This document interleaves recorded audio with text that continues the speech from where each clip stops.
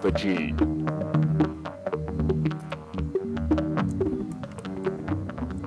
Morphagene.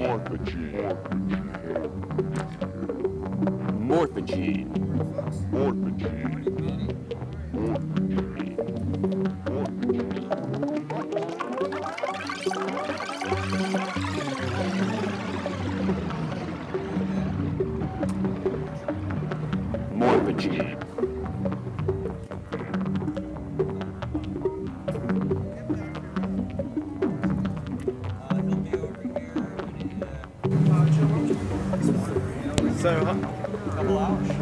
So hi, Tony. Hey there, Tony from Make Noise here. Going to tell you about the Morphagene. The Morphagene is our new tape and microsound music module. It's creating new sounds from old ones using reels, splices, and genes. The Morphagene can capture, regenerate, and process sounds from inside or outside of your modular system.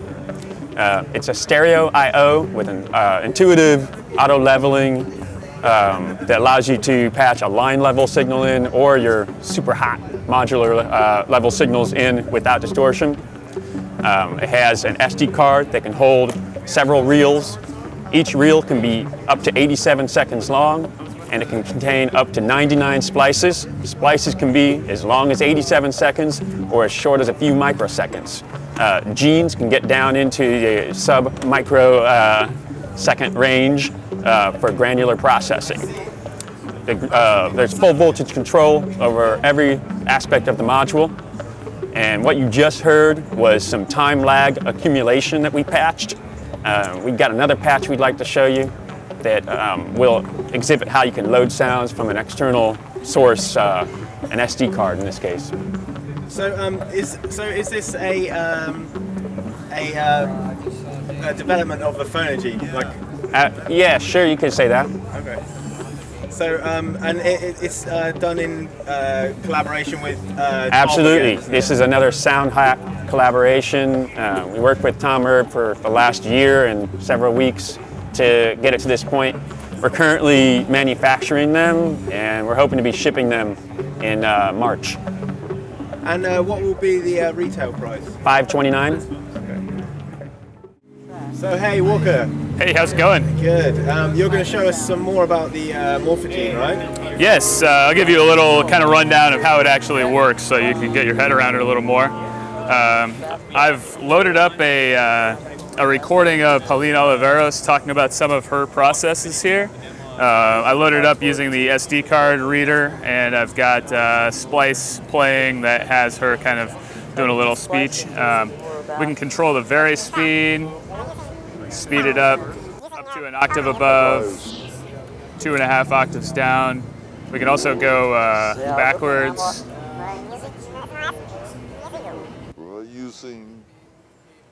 We can go ahead and start adding some more splices in here. Processing.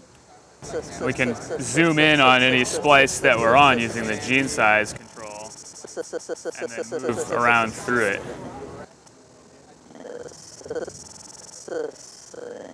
Using the morph control, we can actually have the splices or the genes not overlap each other or start to overlap more and more as we turn it up.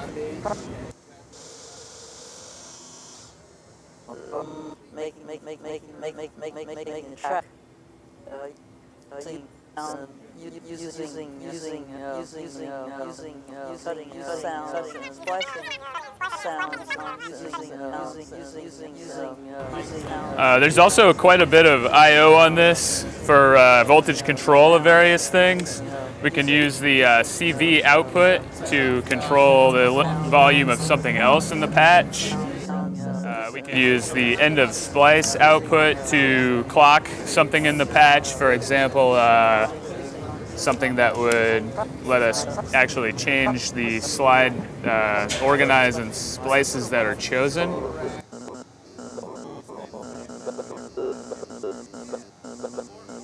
We start to sequence other things as well and do some further modulations.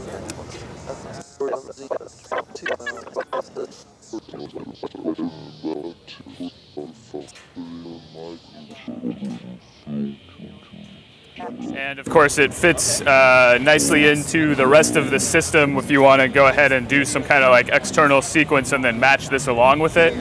We've added a new firmware to the tempi that lets me tap in a tempo that I want. So if I go ahead and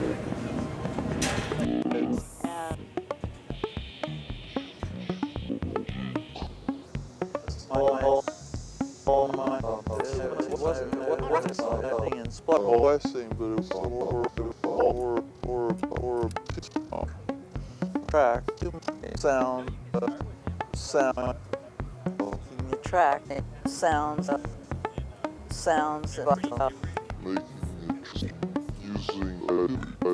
pre-language sound and reveal it. Sound will enter teamwork of do pre-trees and more work. yeah, so that gives you kind of an idea what the various controls do and what some of it sounds like. Excellent. Thank you very much. Absolutely, thank you.